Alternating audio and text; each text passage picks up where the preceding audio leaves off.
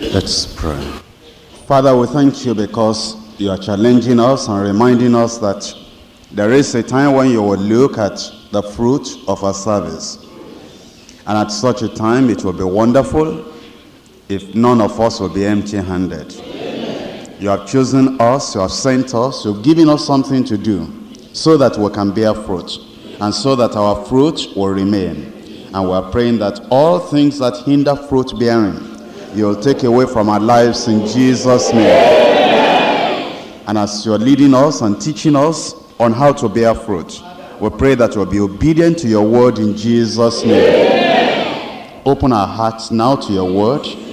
Interpret your word to our hearts. In Jesus' name we pray.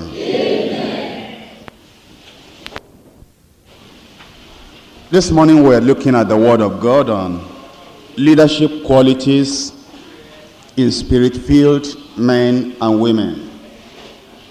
When you really think about the responsibilities and the functions of leadership, it strikes you very seriously that we need the Spirit of the Lord to make us effective, fruit-bearing leaders.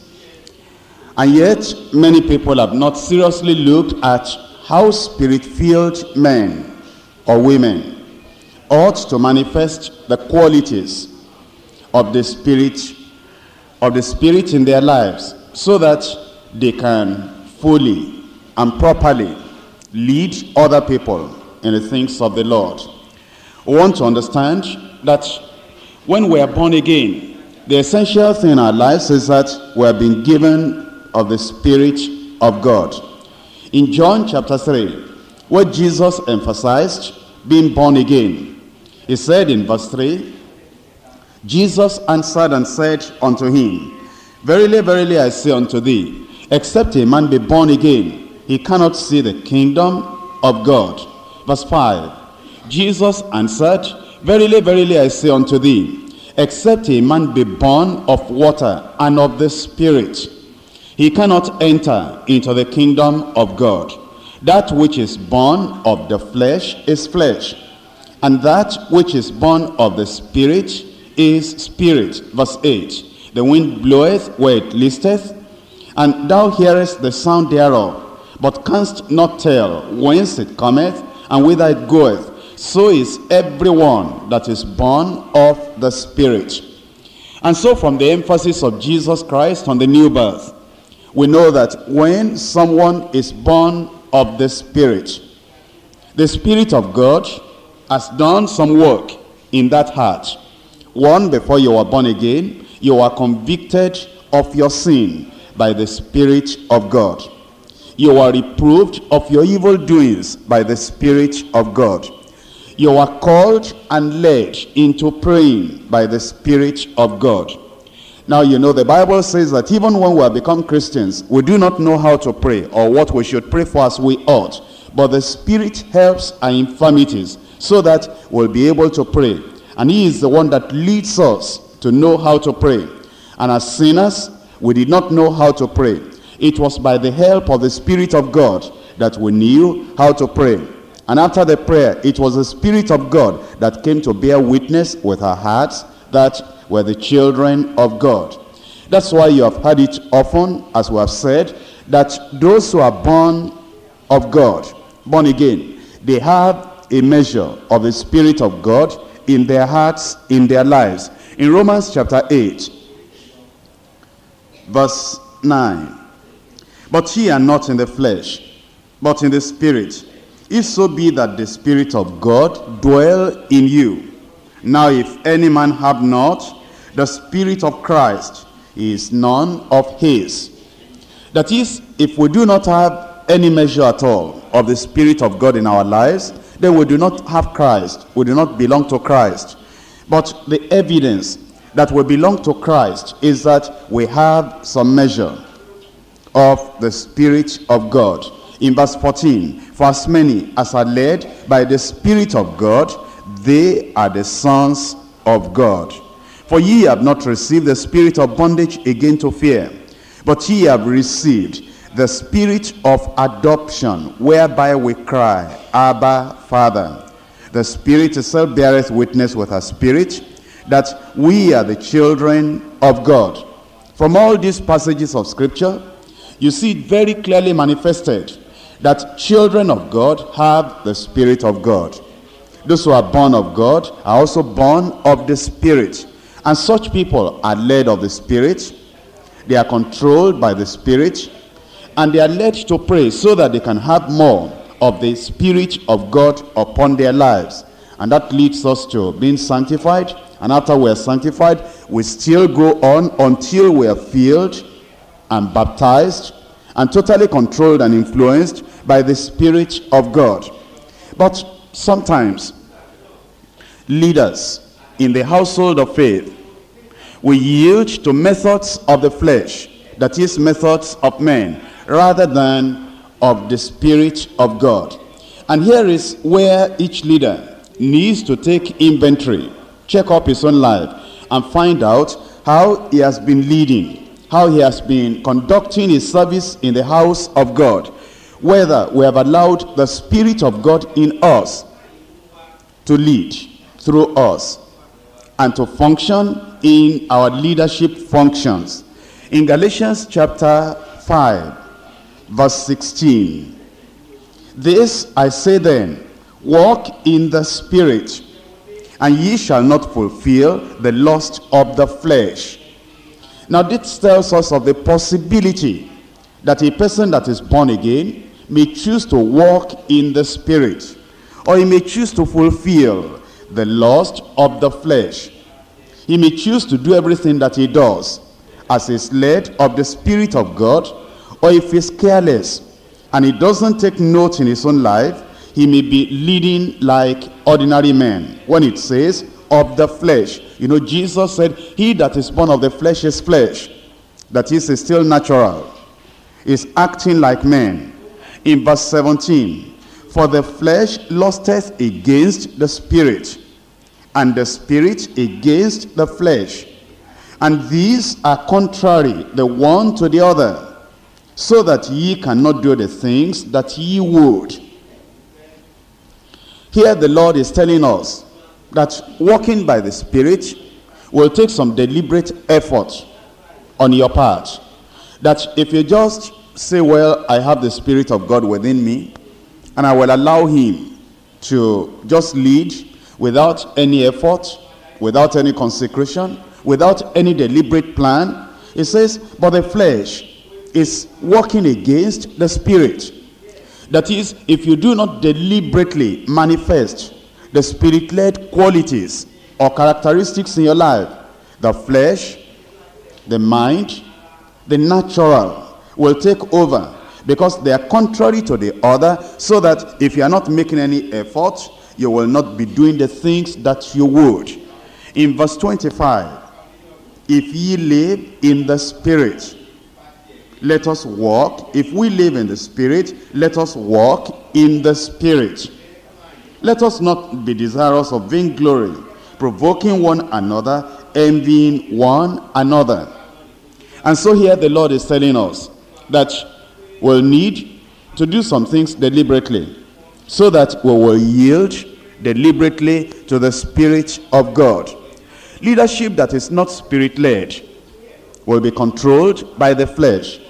And any leadership that is controlled by the flesh, that's in our methods, in the way we lead, in the way we act, will not be pleasing to God.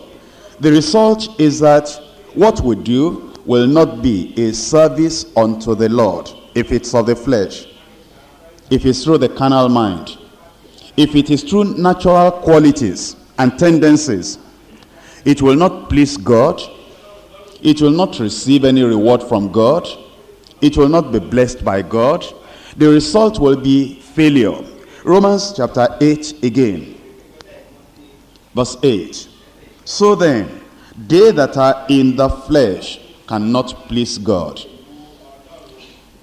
When you look at that verse, you sometimes think of the works of the flesh, like immorality, like all the other things that the people who are not born again, that they do. That's true. That the verse applies to that. But that's only a limited sense of the interpretation. It refers to everything that is done in the flesh without the help of the Spirit. It refers to everything that is done in the natural strength, in the arm of the flesh, without the leading and the guidance and the inspiration of the Spirit of God.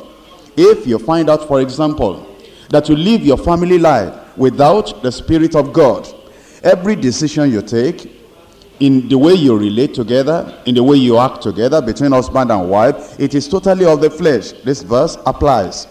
If you find that in your secular work, everything that you do not allow the Spirit of God to have any say in the way you do things in your place of work. Everything that you do is totally carnal. It's totally of men. It has no influence of the Spirit of God.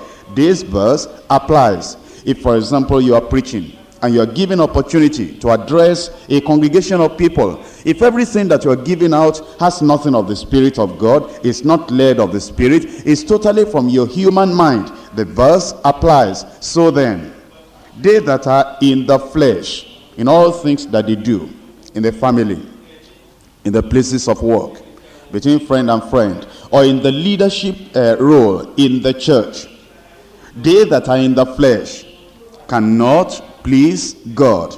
In verse 12, therefore, brethren, we are debtors not to the flesh, to live after the flesh. For if ye live after the flesh, ye shall die. Which means that the works that we're doing, they will produce death instead of life. If we're living, if we're acting, if we're functioning, if we're making use of carnal, human, natural methods in leadership, and we do not have the leadership of the Spirit and the control of the Spirit in our leadership. It says in verse 13, for if ye live after the flesh, ye shall die. But if ye through the Spirit do mortify the deeds of the body, ye shall live. You know that after we are born again, there will be temptation many, many times to still go to the works of the flesh. But you resist, you mortify, you destroy all those tendencies to the flesh. But you see, what we Christians have done is that we're very, very careful when it comes to a very serious temptation to immorality, to drinking again, to smoking again, to fighting and slapping your wife again. You're very, very careful, because you know that one will be vulgar. It will be very, very bad. But then, when temptations come in other ways, that we should not live in the Spirit, not function by the Spirit, but we should function as ordinary, natural, carnal men. The way you talk to your wife, for example, when the temptation comes to you, to behave like your old father, the way your father behaved with your own wife, bully on that wife, you don't know that's a very great temptation. That time you do not mortify the flesh, you just allow the flesh to go ahead and talk like that. And you say, I must bring that woman under control. Even the Bible says the man is the head of the home. It's a loving head, not a tyrannical head. But you see, many times we do not understand, and we yield to the flesh in that area. Or it may be that two sisters are living together, two brothers are living together, and there's a temptation to behave carnally, to behave in the flesh.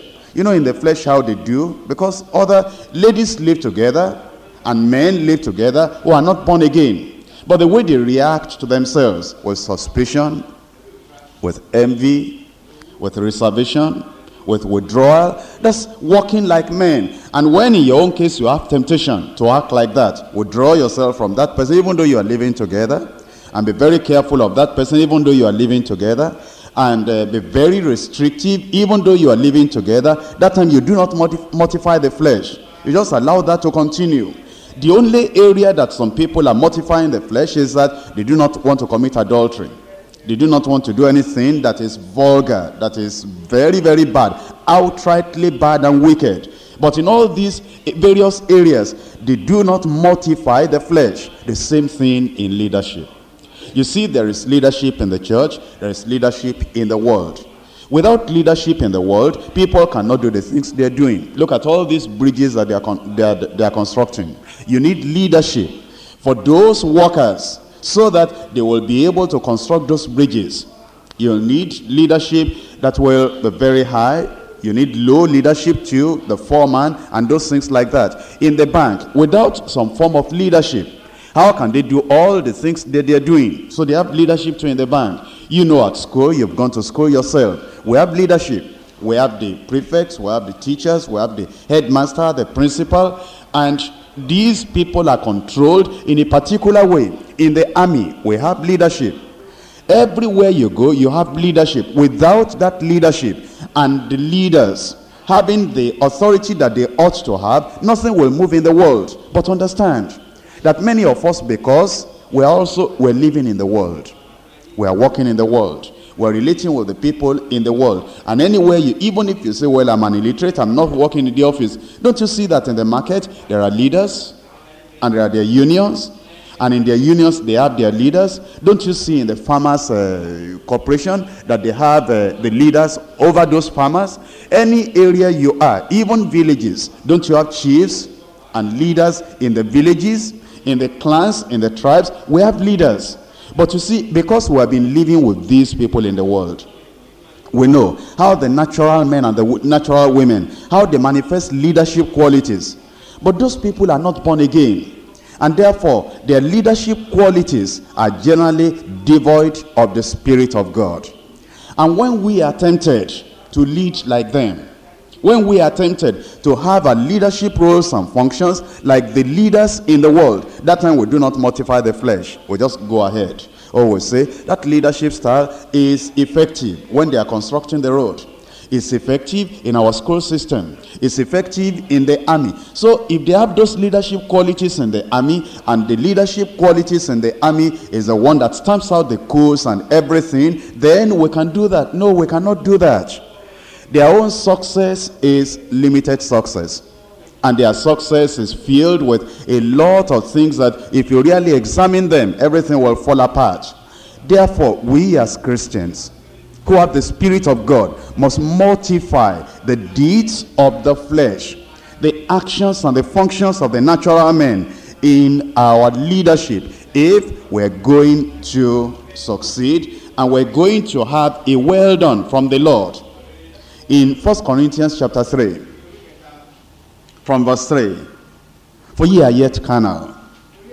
For whereas there is among you envying and strife and divisions, are ye not carnal and walk as men?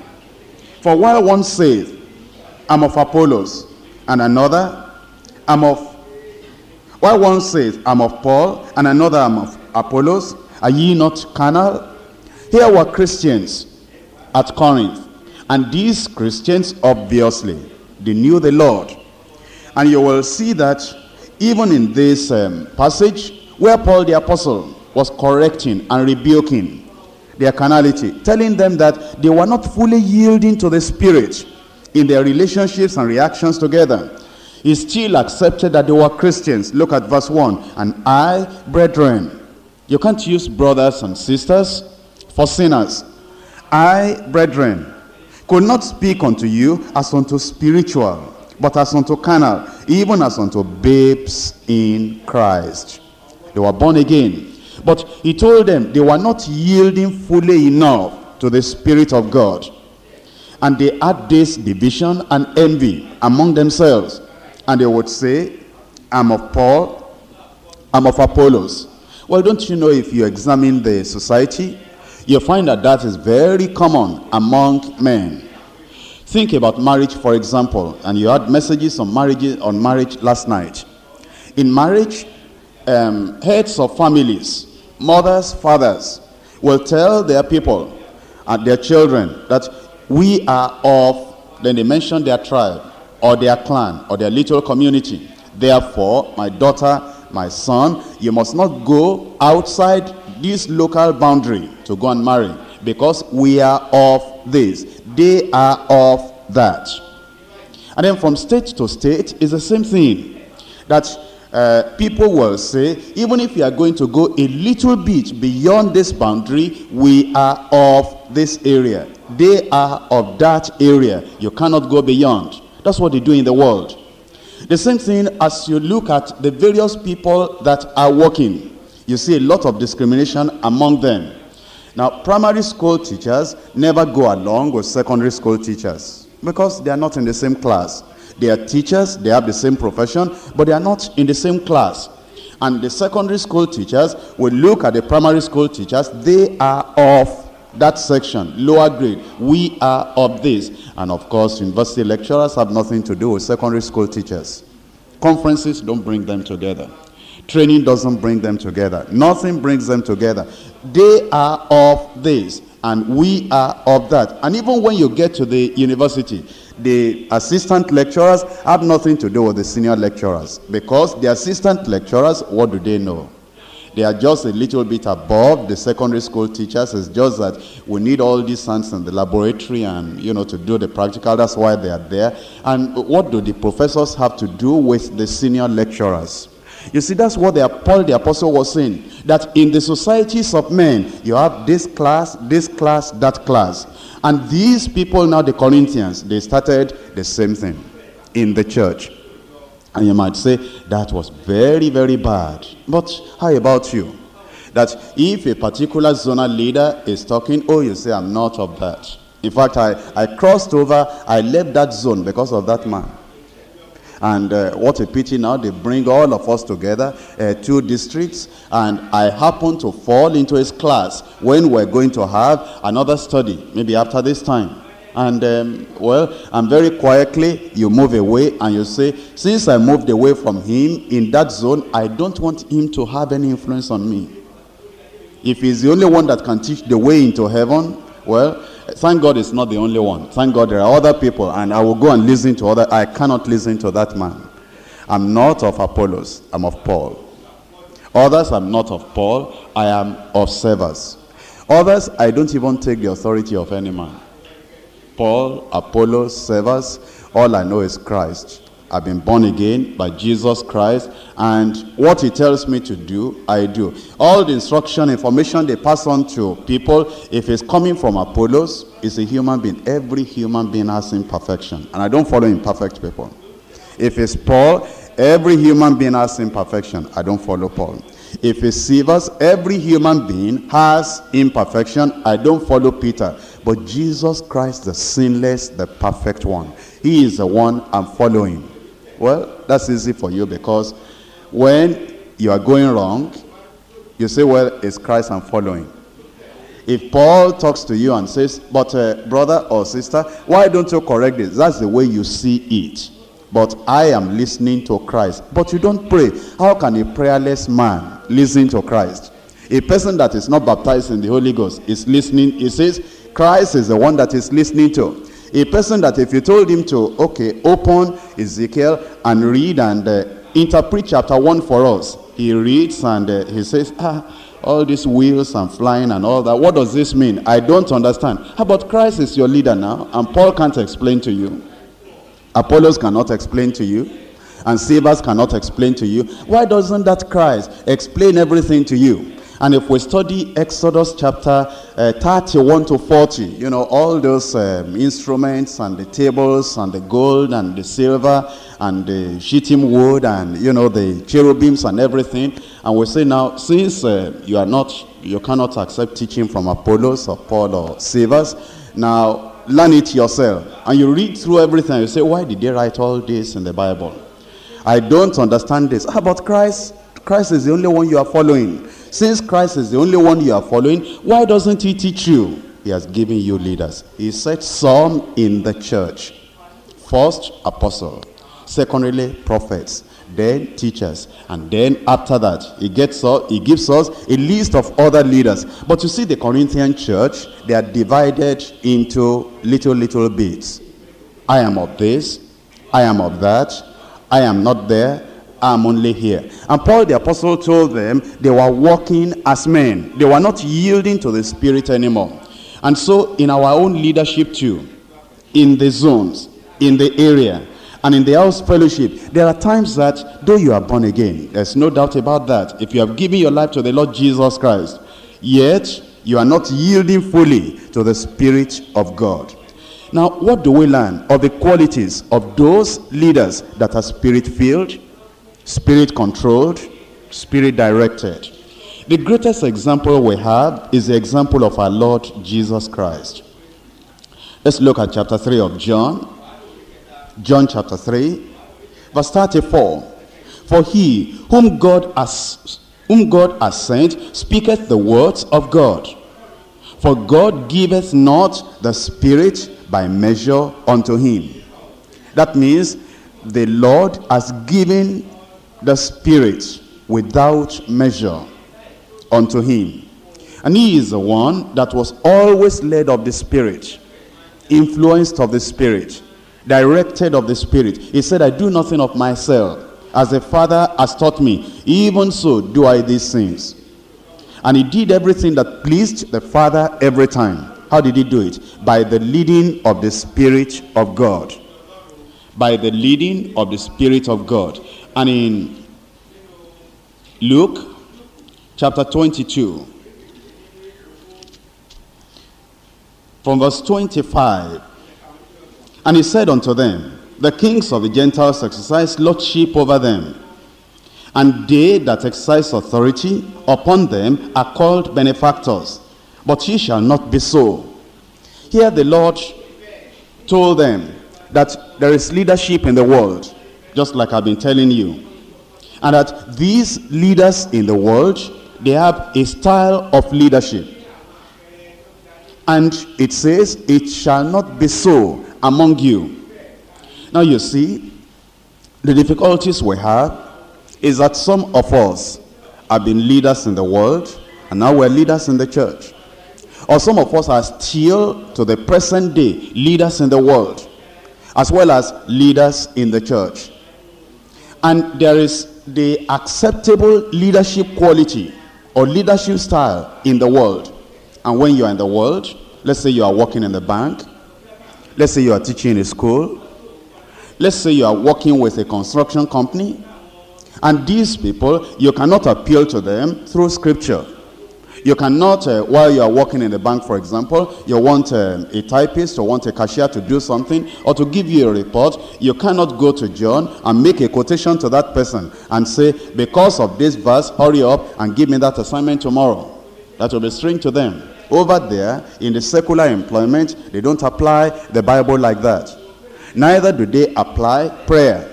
If you have a problem in the place of work, for example, you cannot tell the man and say, look at this problem that you have. Now, the way to solve this problem is that you should go to the Lord in prayer. Now, they don't solve construction problem that way. They'll go back to their drawing board and they will find out about the strain and the stress and the quantity survey that they have done and everything, and see why that thing is failing. Not that they will go and be praying.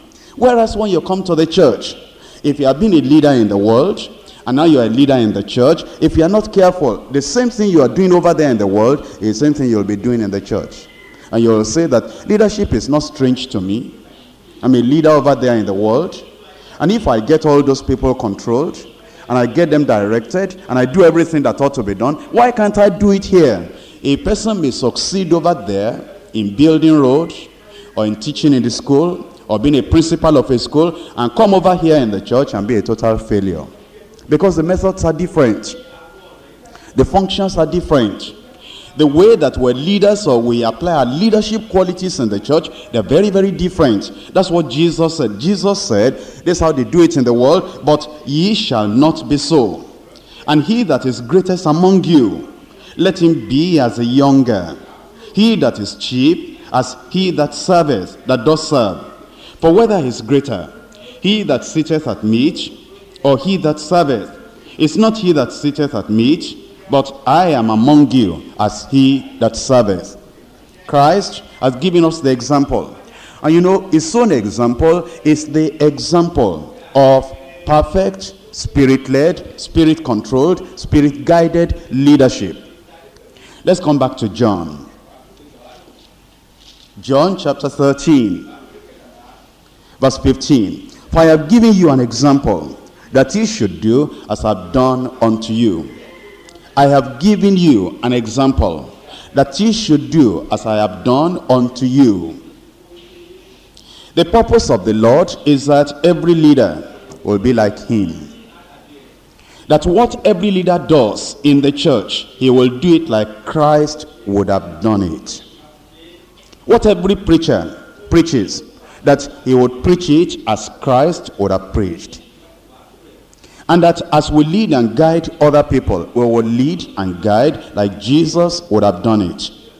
That's what Jesus was impressing upon the disciples before he left. And he said, I have given you an example. In a limited sense, he had given an example in John chapter 13. In a broad sense, he has given an example in the whole of the Gospels. In the broadest sense, he has given us an example of the totality of his life, everything he ever did. Not only in John chapter 13, everything that he ever did, from the time he emerged, he came to the public, and he started leading those people. He did everything as an example for us who are leading under his authority. Because he said, he has chosen us.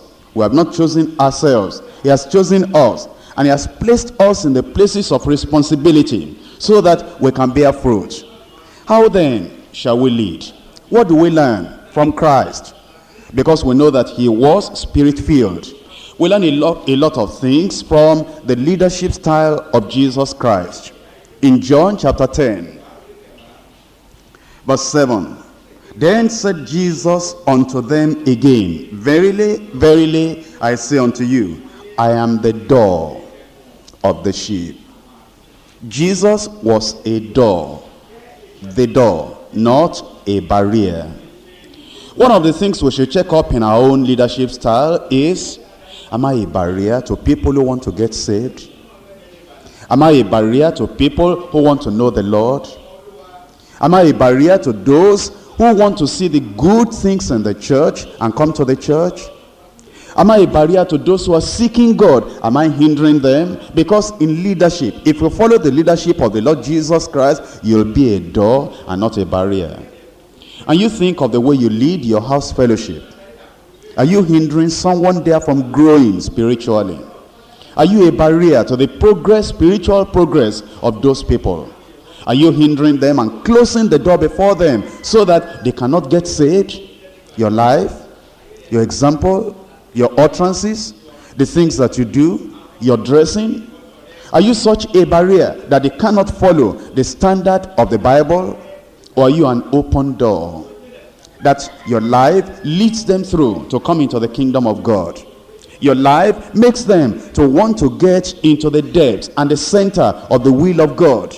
Do they so see the will of God in your life that you become a door for them, and through your life they are able to enter into the will of God? When you are spirit-filled, your leadership style, everything you do will make you a door, not a barrier. Chapter 10, verse 11. I am the good shepherd. The good shepherd giveth his life for the sheep. What we learn from the leadership style of Jesus is that he was always sacrificing rather than demanding his right. Now, if you see the leadership in the world, those who are leading by the carnal, natural methods, they're always demanding their rights. They demand their rights from the company. They demand their rights from their superior. Or they said, yes, I'm subordinate, but I know my rights. They demand their rights from their equals. And of course, they seriously, aggressively demand their rights from the subordinate. But you see Jesus Christ in his leadership. He said, I am the good shepherd. A shepherd is a leader. A shepherd is the one that goes before the sheep so that the sheep can follow. And in his shepherding or leadership life, he has shown us that we must be giving even our very life for the sheep. That is your sacrifice without demanding your rights. In the house fellowship, as you lead, do you lead like that?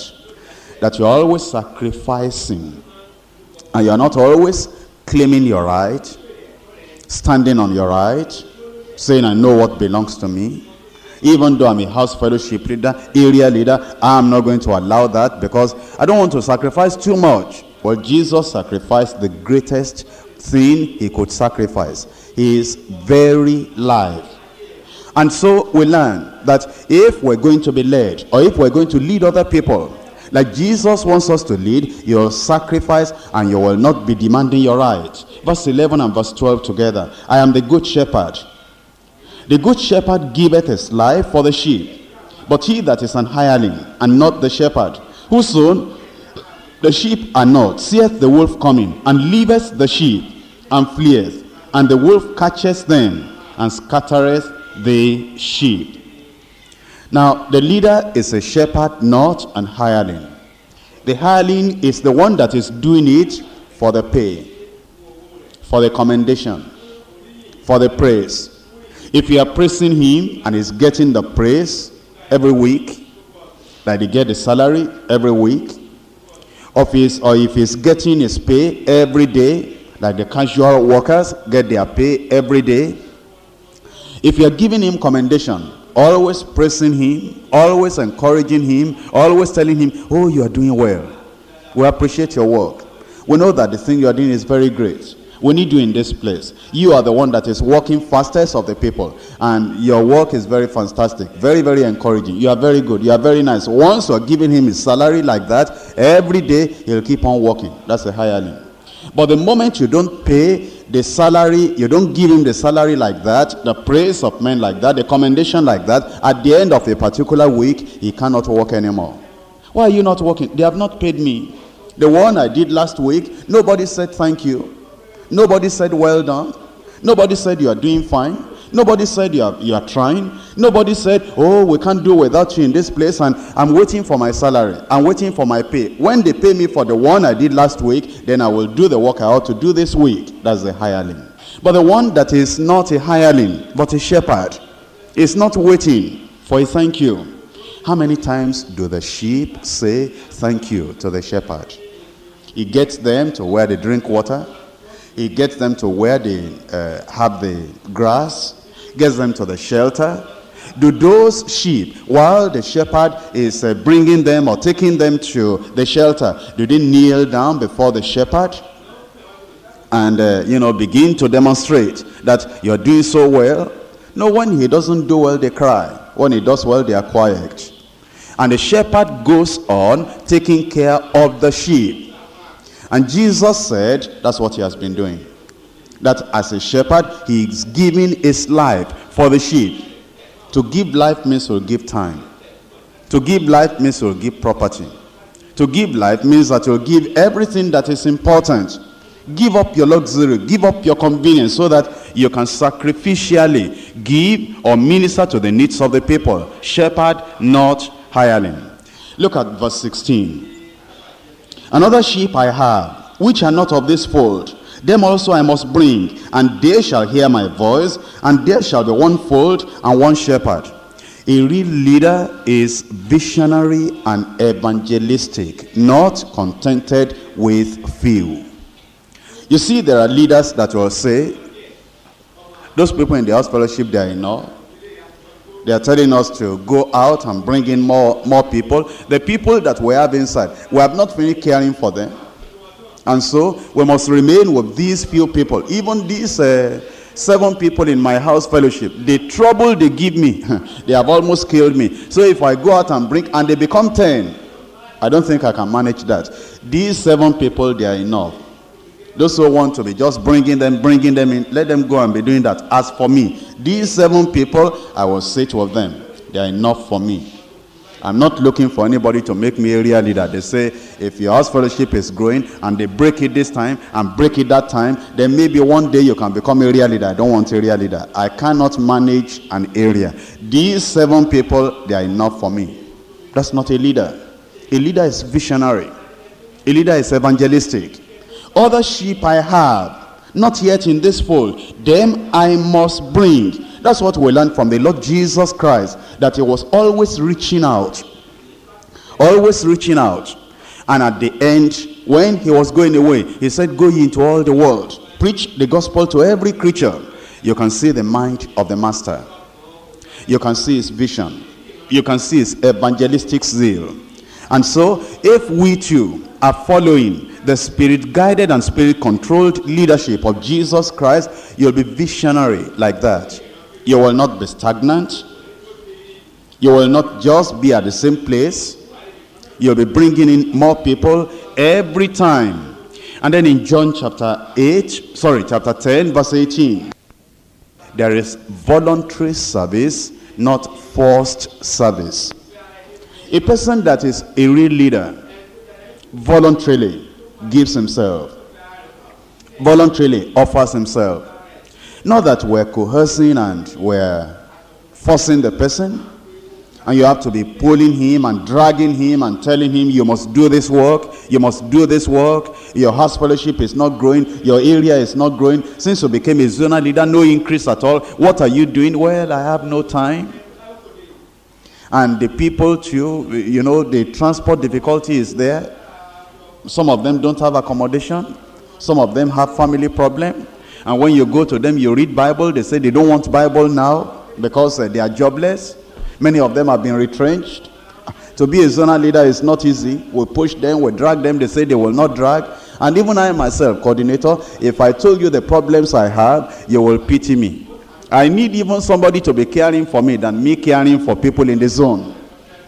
And we have to encourage the fellow and say, hey, be praying. Hey, I've been praying, but there is no answer. And since I prayed, and there is no answer, I'm even wondering whether I should not be a woman rep, whether I should not be a zonal leader, whether I should not be an area leader, whether I should not be leading a house at all. Maybe I should just, stay away from all those students and just take care of myself, because the burden is too great. I cannot bear it. I'm already, the thing is crushing me.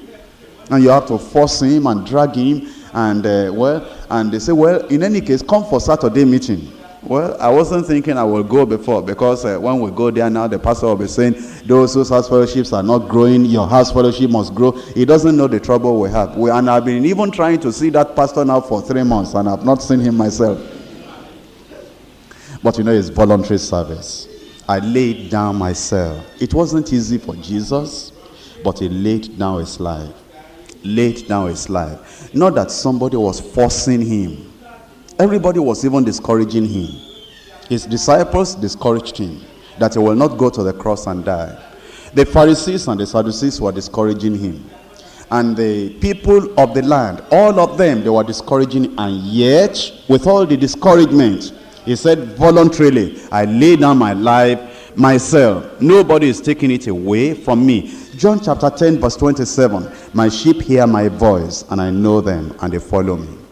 My sheep hear my voice, and I know them, and they follow me. Sometimes you need to contact somebody in the zone, and you call a zonal leader, and you say, we need the attention of so-and-so in your zone. And the zonal leader will say, is that person in my zone? I never had a name like that before. He's living in such and such a place. He gave us information. He is attending a particular fellowship like this. That place is a remote area of our zone. I've not been there now for the past 1 year. I don't know them, they don't know me. And I've told the area leader there, they never come for general meeting. And since I asked them, come for general meeting, come for zonal meeting, and come to the church, and they have not been coming, I just left them in the hand of God. I don't bother myself. Anything that is too difficult, once I tell them, area leaders, house fellowship leaders, this is what to do. If they don't do it, I leave them in the hands of God.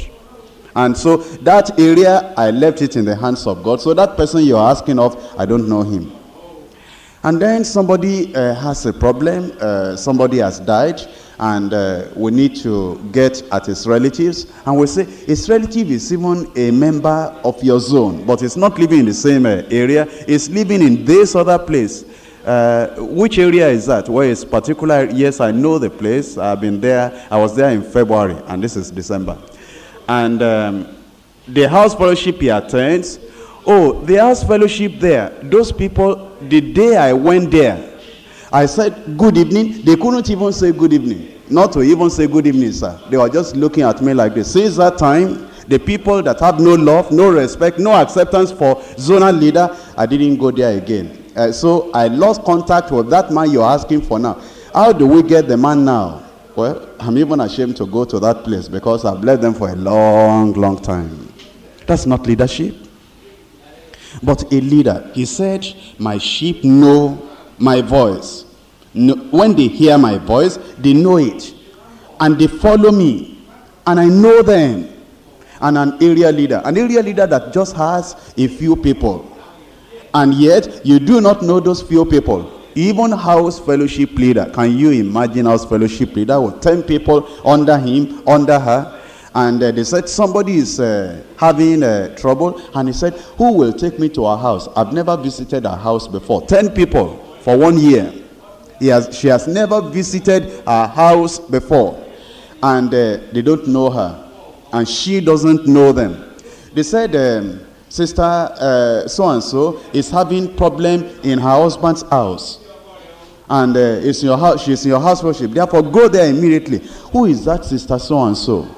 Josephine. Whenever she comes to the house worship, where does she sit? In this corner or in that corner or at the back? Well, she doesn't sit in the same place every time. Josephine, which one will I go now? And then the one that you know, you go to, they are saying, Sister Josephine, how are you? I'm not Josephine. I'm Janet. Oh, you are Janet? They said that there's one Josephine in our house fellowship that is having trouble. Sister Josephine, I don't know her clearly myself, but maybe it's, you know, when you take that corner and go, there is a house over there. Maybe that is a sister. And then you go there and say, how are you? Good evening, Sister Josephine. I've been looking for you. No, I'm not Josephine. I'm Mary. Where is Josephine now? But it's in your house fellowship. And then in the following house fellowship, you say, who is Josephine? And somebody living near said that she has packed that and gone to her state because she said she was in such a great trouble that even zonal, house leader, she didn't see house leader. How would she see zonal leader? How would she see area leader? So you know Josephine? Yes, I know her. She lives, is that a woman that is plumpy like this? That woman that used to sit when the child was making trouble 3 weeks ago. The one you were saying, if you don't want to come to house fellowship, go away. That one. Now you know Josephine. But you didn't know before. How can we be in house fellowship and we don't know the few people that are there? In the area, we do not know the few people that are there. And in the zone, we do not know the people that are there. Jesus said, I know my sheep. Look at how many the church is. What if eventually you get to heaven and you said, I want to enter. They say, who are you? Oh, you say, I'm saved. I'm a child of God. I've been following Christ. And they call Christ. They said, this person said he has been following you. Identify him. Identify her. And Jesus said, I never knew him. I've never seen him. You said you are the one that gave me salvation. Now I confess my sins. And then you mentioned the date. Okay, you are born again? Yes. And I made restitution. I did this and that. Well, the church is too large. I don't know you. But if you say you are saved, come in. Enter into heaven. What will that heaven look like? But you see, Jesus has given us the style of leadership. And you should know the sheep. You should care for the sheep. And you should be able to touch their lives in your own leadership. I know my sheep hear my voice, and I know them, and they follow me. There should be an attitude of friendliness, fellowship, and love to the followers. That's what Jesus had to them. Let's look at John chapter 11, verse 33. When Jesus therefore saw her weeping, and the Jews also weeping, which came with her, he groaned in the spirit and was troubled, and said, where have ye laid him? They said unto him, Lord, come and see. Jesus wept. Then said the Jews, behold, how he loved him. Leadership should be compassionate and sympathetic. Not somebody that has grown thick-skinned to the problems of people. They say, somebody's child has died, the leader has no feeling. Somebody has lost his job, the leader has no feeling. Brother so-and-so's wife has packed out, the leader has no feeling. Somebody is very sick now, they rushed him to the hospital, the leader has no feeling. And sister so-and-so just lost her mother, and sister so-and-so is undergoing terrible grief. The leader has no feeling. They said now that they are retrenching people in that place of work. And this person said, pray for me in time so that my name will not be included among the people that they will send out of that place. The leader has no sympathy. His own is attend house fellowship, attend Monday Bible study, attend Thursday meeting, attend Sunday meeting. And if you're a worker, come to the workers meeting. And once they said, this fellow has not been coming to workers meeting. Well, you are a house fellowship leader, I'm your area leader. You are not coming to workers meeting, I give you one more chance. Begin to come now. Anytime I hear you are not coming to the workers meeting again, that's final. Well, brother, I understand what you are saying, but I wanted to tell you, the reason is that, you see, when that rain came and the flood was terrible, and the flood was getting into my room, that's why I was packing my thing. What I said is that, do not miss workers meeting. Next time you miss workers meeting, it will be trouble. I will stop you completely. Well, you see, it was because they came to report to me from our village that my mother is sick, and they wanted me to come immediately. And I was even I had to go to some people to give me money. And what a shame that I didn't want to go to the house fellowship members, and I needed to go to one uncle somewhere and get money so that I can travel home, because my mother is about dying, and I'm the only one that is left for my mother. I don't want to hear anything, but what I want to know from you is that the workers meeting, you will never miss it. That's what I'm discussing. Mother is sick. That is not strange. There are women that are sick in the hospital too. Everybody is sick. You are talking about your mother is sick. Whose mother is not sick? My own mother is sick too. Therefore, what I'm saying is that come to workers meeting. You hear? And in fact, zonal leader or area, I've been trying to see you myself.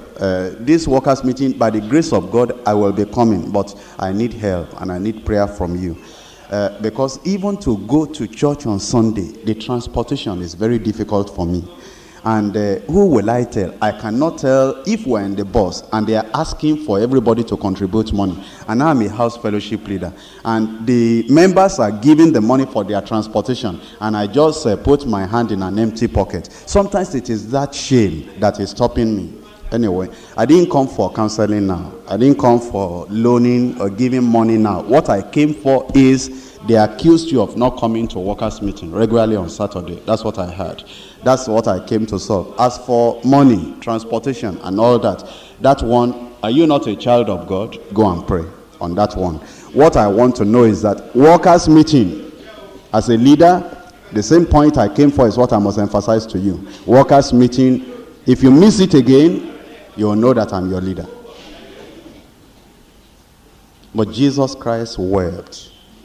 And they said, see how he loved him. That's the example Jesus has given us of leadership. Compassionate, sympathetic. And then in John chapter 13, verse 1. Now before the feast of the Passover, when Jesus knew that his hour was come, that he should depart out of this world unto the Father, having loved his own, which were in the world, he loved them unto the end. Constant love, though in personal problem. There are people that carry their personal problems on their faces, and that makes them to be bad leaders. Once they have any problem in their place of work, they cannot lead people aright. They are sensitive, they are touchy, they are irritated.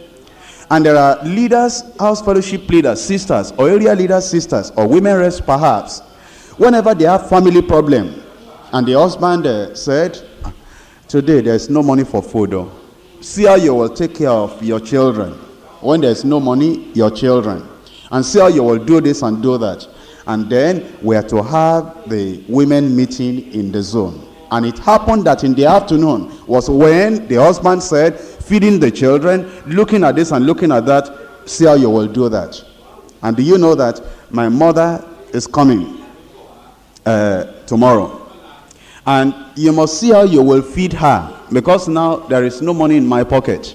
And you know the trouble you have with my mother already, that anytime she comes here, you don't take care of her properly. And they are now mentioning your name in the village. If she comes tomorrow again, and you say, because you've not got money, well, you will, between you and my mother, look into that. But I just told you now my mother is coming tomorrow. Take care of her when she comes. And with all that trouble, you have to go and lead the women in the zone. And because you are inside personal problem yourself, when you get there, the loudspeaker has not been set. The people that should put light there, they have not put it there. And those men that they give you to help you put light and put this one, you go to them, you are reacting to them like your husband. The anger you wanted to manifest to your husband at home, and you didn't because you know that he will slap you if you do that. The anger you should have manifested to your husband at home that you couldn't manifest. All those other area leaders and people, the brothers that are fixing the light, you say, what type of useless brothers are you? That look, now we want to have our women fellowship. The light is not there. A loudspeaker system is not there. Everything is not there. You don't want us to. We know you men. You are not happy that we women are having opportunity in the church. We know you are not happy. We know your heart. But whether you like it or not, we are going to have our fellowship. Oh, they say something is wrong today with our sister. But you see, when some people have personal problems, that's how they behave. But look at Jesus Christ. He was going to the cross. He knew the time has come for him to depart out of the world. And yet, having loved his own, he loved them unto the end. Constant love, though you are in personal problem. In verses 4 and 5, John 13, verses 4 and 5, he riseth from supper, and laid aside his garments, and took a towel, and girded himself.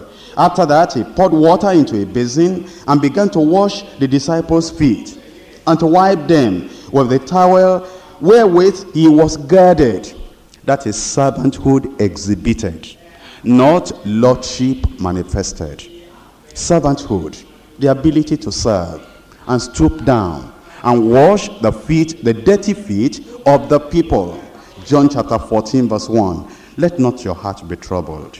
Ye believe in God, believe also in me. Jesus always had words of encouragement in troublous times. A leader will have words of encouragement in troublous times. When people have problems, those who are led by the Spirit, guided by the Spirit, they will always have for you words of encouragement. A brother in the zone is trying to get married, and you ask him, now you've been in country for 2 years, 3 years, and you are not married yet. What's the problem with you? And I said, well, it has been a point of prayer that I've been trying to gather money to even pay the dowry, and I've not been able to succeed. Or I paid the dowry already, but I'm waiting so that I can have enough to buy various things in the home. Why did you behave foolishly like that? You went to pay dowry, no chair at home, nothing to cook. It's your foolishness. And normally you will suffer for your foolishness. I didn't know that's the problem. So you first of all pay dowry. Didn't you use your common sense and know that you should have equipped your house, done this and done that? Then you know you are ready for marriage, you go to pay dowry. I didn't know that's the problem. In any way, we'll be praying for you. That man will not believe you will be praying for him. Because that attitude is not the attitude of an intercessor. Attitude of somebody that is praying. Words of encouragement. Words of encouragement. Somebody has family problem. And he's saying, I don't know if I can continue leading an area.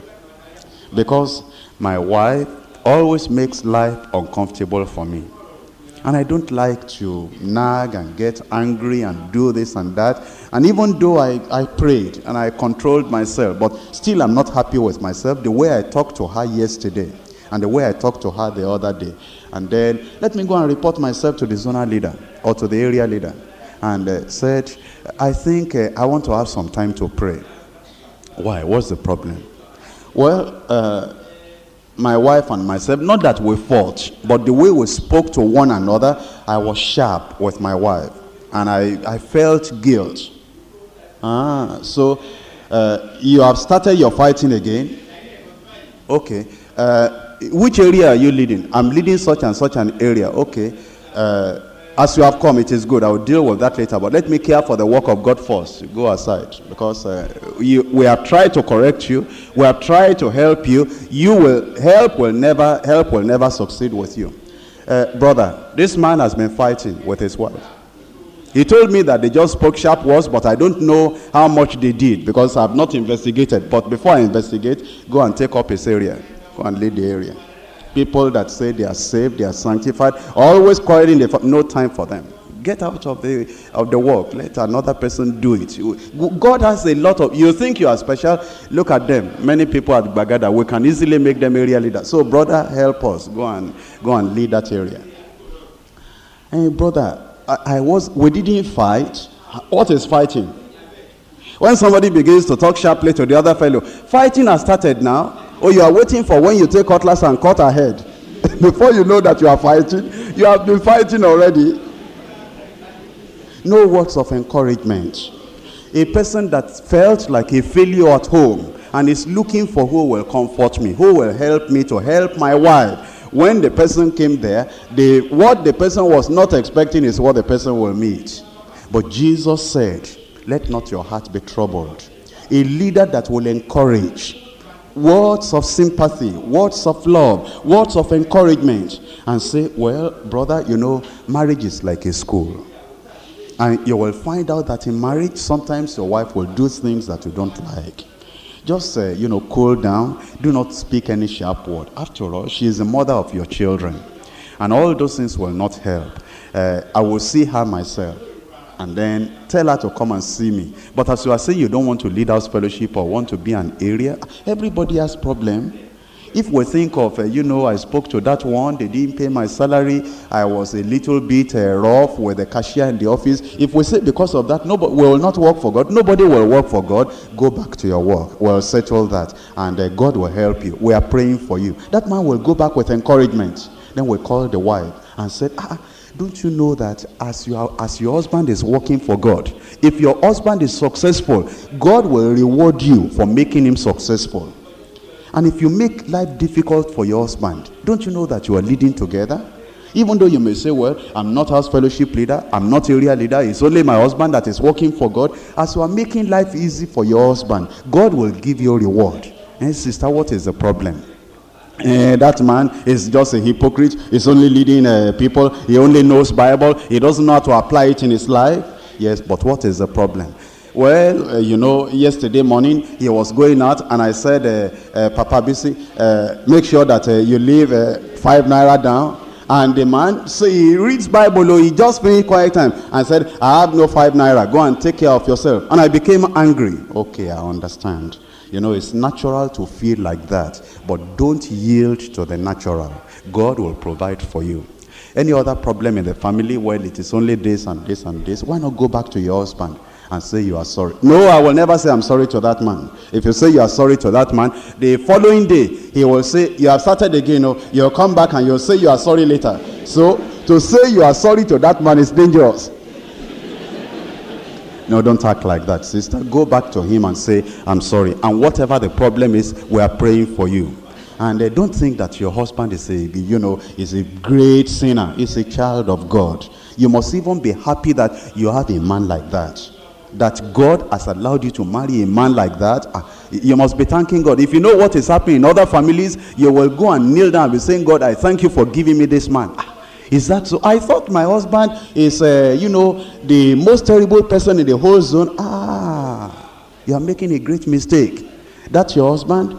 Even myself, that I'm a man, I'm thanking God for your husband. Is that so? The woman will run home and say, my husband, I didn't know you are good like that. I thought that you are just a sinner and a criminal. Okay, my husband, don't be angry. What do you want to eat now?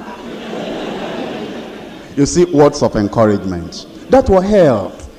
Help our leaders. Help the people that are having problems. Words of encouragement in troublous times. That's what leaders should give out. But look at John chapter 14, verses 8 and 9. Philip saith unto him, Lord, show us the Father, and it suffices us. Jesus saith unto him, have I been so long time with you, and yet hast thou not known me, Philip? He that has seen me has seen the Father. And how sayest thou, show us the Father? That is gentle rebuke for offenders. Gentle rebuke. Philip said something that Jesus was not expecting. It showed that he had not been paying enough attention. He has not known Jesus Christ the way he ought to know him. And Jesus just said, have I been with you for a long time? Haven't you been in the church for a long time? Brother, you should know that. Haven't you been a worker for a long time? Sister, you should know that if you are traveling out, you should have reported to the zonal leader so that we'll be able to know how to replace you. But now you just traveled without telling anybody. That's not right. Have you not been here for a long time? Gentle rebuke. Telling them in such a way that they will easily correct themselves. John chapter 17 verse 9. I pray for them. I pray not for the world, but for them which thou hast given me, for they are thine. You intercede for them, for the leaders under you, so that you can supply their need and strength when you are absent. Jesus was going to be absent from them, and he knew that they will not be able to carry all the burden. Because of that, he was praying for them. And we as leaders should pray for those under us, so that they will have the grace, the strength, all that they need when we are absent from them. John chapter 19, from verse 1. But Pilate therefore took Jesus and scourged him. And the soldiers plaited a crown of thorns and put it on his head. And they put on him a purple robe, and said, Hail, King of the Jews! And they smote him with their hands. Pilate therefore went forth again, and saith unto them, Behold, I bring him forth to you, that ye may know that I find no fault in him. Verse 6. And the chief priests therefore and officers saw him. When they saw him, they cried out, saying, Crucify him, crucify him. Pilate saith unto them, Take ye him and crucify him, for I find no fault in him. He led an exemplary life in the midst of suffering. They plaited a crown of thorns. They spat on him. They smote him. They did all things to him that will make a person to even get angry and fight back. But in the midst of it all, Pilate could not find any fault. All that they accused him of before, he had been guiltless. And what had been happening to him while Pilate had the opportunity of seeing him, he had also been guiltless. A leader must be blameless and live an exemplary life, even in the midst of suffering. And let me ask you, when you are going through rebuke, misunderstanding, and many people are saying, crucify him, and you know that you are not like that. They shouldn't have been saying that. You had helped them, counseled them, taught them, healed them, delivered them, and yet they are saying all that they are saying. Do you remain faultless, blameless, honest, and holy, and still having an exemplary life? When you have problem in your own family and everything is against you, as a leader, do you still keep up an exemplary life? That the people that examine you, the people that see you, and they watch your behavior, even in the midst of that suffering, they can say, I find no fault in him. These are the examples that Jesus has left for us. One, that we should be doors and not barrier. That we should sacrifice and not always demanding our rights. We should be like shepherds, not hirelings. We should give voluntary service, not forced service. We should be visionary and evangelistic. We should not be satisfied or contented with the few.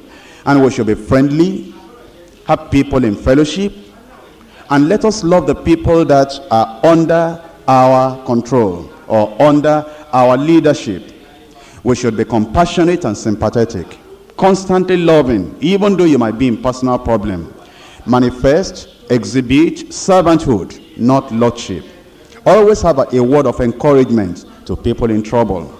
and give gentle rebuke to offenders whenever you have to correct. Intercede for people, pray for them, to supply their need and the strength that they need when you are absent. Let there not be any retaliation or retaliatory spirit coming out of you. Just correct the people, but do it in love, and keep on leading an exemplary life, even when things are not going on right for you. Let's rise up and pray. Our dear Heavenly Father, we are very grateful unto you for the way you have spoken to us this morning again.